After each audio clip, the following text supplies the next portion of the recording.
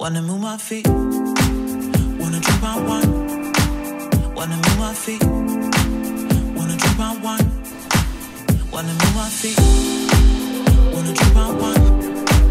Wanna move my feet, wanna drink my wine.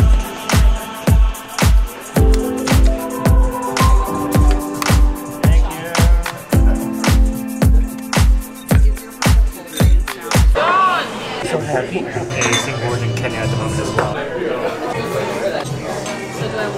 Right, we've got the cappuccino for here. Delivery. What's good, y'all? We just got back from the Specialty Coffee Association's Global Specialty Coffee Expo. It's in a different place every year. This year, it was in Boston. You got a trade show, you got the opportunity to go to some lectures, there's some coursework you can take. I've made videos on my Expo experience before, but in this one, I kind of want to unpack what Expo means to me, why we even decided to go, and what I think I got out of it this year that I hadn't in years prior. Now, to be completely honest, for myself, I'm not actually sure why I wanted to go this year. This has just turned into one of those things that you do every year. I've gone to every show for probably the past decade, and it's kind of part of my personality. And Jared and I were on the train. We were going into the city one day and having this conversation like, why are we here? What's happening?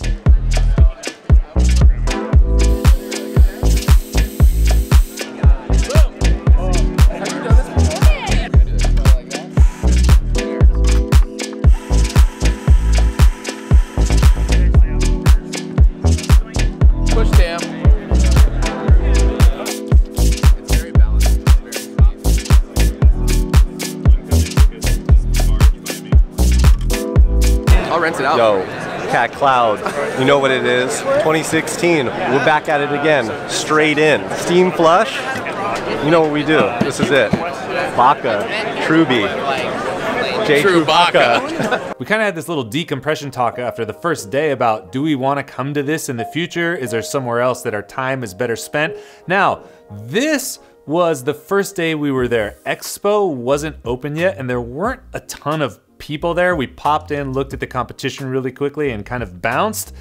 Now, when we went back for the next few days in a row when Expo was open and a ton of people were there, it became incredibly clear what the value of going to this was for us. The first thing is good energy, and I think this is something that anybody who goes to Expo can resonate with, regardless of what you think of the level of education, regardless of what you think of how awesome the lectures are or not. One thing that most people wouldn't argue is that being able to connect with a bunch of people who are in the same industry that you never get to see on a day-to-day basis is a pretty powerful thing. With the bulk of most people's communication taking place online, the ability to connect with people face-to-face in real life has become increasingly rare. So to be around hundreds of people in the same industry as you, it feels really energizing. It's good energy. With things like the podcast and these videos here, the amount of positive feedback we got out of that was just, I can't thank everybody enough. Some of these things mean so much more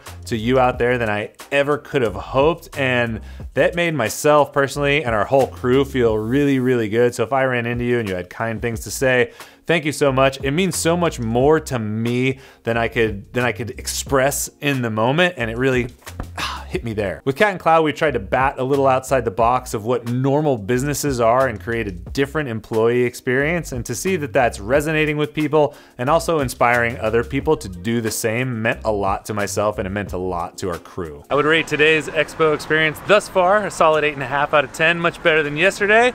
Yesterday I felt like shit. Today, I feel like I'm shining. We had a pretty big squad. In addition to myself and Jared, we had Alex, Mark, Carol, and Lucas. We bring our staff members to all the stuff that we go to, and for some of the people, it was their first Expo. Since we're in Santa Cruz, a lot of people's experience with the coffee community is strictly through the lens of Cat and Cloud. So to get some of those people whose only coffee experience is with us to engage with the outside community was really amazing for them. And I was so proud seeing them interact with other people, and so proud seeing how they held our mission, vision, values, and brought that to Expo with them. And they were perfect representatives of our company, and to our whole crew, dude, thank you. Thank you. The second thing that made this trip really special to me was the connection that we had with our wholesale partners. We spent a lot of time with the highbrow crew and a lot of time with the G&G crew, and the way Alex and Mark have crafted our wholesale program, it's turned into something that,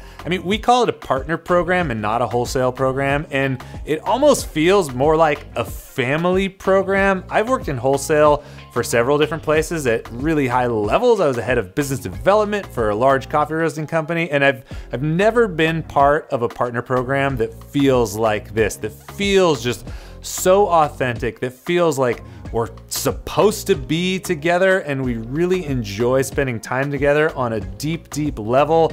And Alex and Mark have spent a lot of time really trying to figure out how they can make other people's businesses better, not just sell people really awesome coffee or not just provide people with really awesome branding, but let's dig into what challenges you have, what are your pain points, and let's work together to get through those. I got some rudiments. Really all I can think about is the smell of the trash that I'm standing on that's stuck to my feet. I try to stay away from making big, ridiculous claims, but I don't think anybody's doing a wholesale partner program on the same level that Alex and Mark are executing ours at Cat and Cloud, and that's, I'm throwing it out there. Let's step right here. Another type of connection that going to Expo brought me was a deeper level of connection with some of our employees that came. Being able to engage with our employees under a different set of circumstances in a slightly different social situation, I think can really deepen the relationship between a manager and an employee, or an owner and an employee, in a way that connecting in town just will never be able to. It's a tricky thing to balance, and it's certainly not an anything goes kind of situation, but there's this ability to kind of stretch the social fabric when you're out of town having an experience together. Things are a little bit more loose. I felt a little bit more like myself, able to have more casual conversations with that little bit less of that guarded feel that sometimes comes with being a manager or being a boss. I've got really close relationships with Alex and Caroline because I work with them the most, and I've known Mark for a number of years. So the person I really got to know on this trip was Lucas, and he's been working with us for quite some time, but because of where we work in the company, I don't get to spend a ton of one-on-one time. So to go out, have some dinner with him, have some drinks, have some really deep conversations, I get to figure out more about what he's about, where his motivations lie, what his dreams for the future are, and that brought me to another level of connectivity with him that I probably wouldn't have gotten, or would have taken much longer to get to, in the context of the cafe.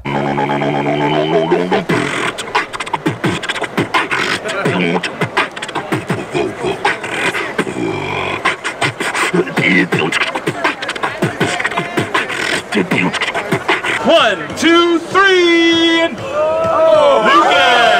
Hey! Lucas moved on. That's such bullshit! I already beat you! Some of the more cerebral stuff that happened at Expo for me was kind of rethinking where I fit in terms of the coffee industry. A lot of people that go there are baristas or roasters, and I don't think I fit into any of those categories quite neatly, because I think you are what you do. And so sure, while I have a barista skill set, I don't work bar every day. That's not my existence. I have the skill set to roast. I did a ton of it when we opened. I don't really do it anymore. That's not my existence. And a lot of my identity was wrapped up in those things for a while.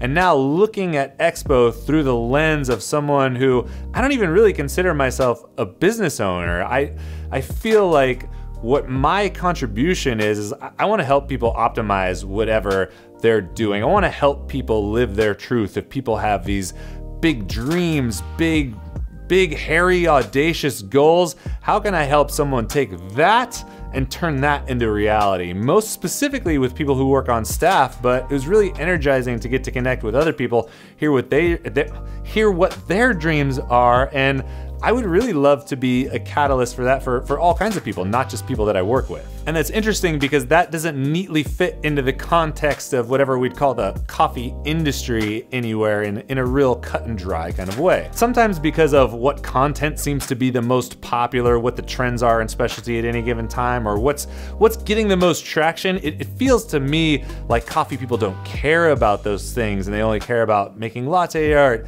making espresso, things that are awesome and that I have real passions for too, but that it stops there. But what I found out at Expo was a lot of people are starting to think bigger. Think about, what does my life look like after coffee or after barista or after roasting? Or if I want to stay in those roles for a long time, what kind of skills can I stack to make myself more valuable? What am I doing to increase my personal growth, to make sure that I'm always learning and constantly trying to better myself? And that kind of got me charged up, because sometimes I feel like even the stuff I create for this channel, it's like two separate things. There's coffee stuff, and then there's personal development stuff or business stuff, and there's no crossover, but I think there's a lot of crossover. You've made me feel like there's a lot of crossover. So that's my very not coffee focused Expo wrap. If you went there, I would love to hear what Expo means for you. If you were there and said hello to us, I just wanna thank you again for the positive energy. If you were there with me and on my staff and part of our wholesale partner team,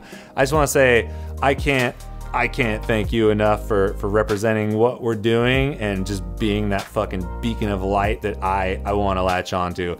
That shit was tight. Stay dialed, y'all, and I will catch you on the flip side. Peace.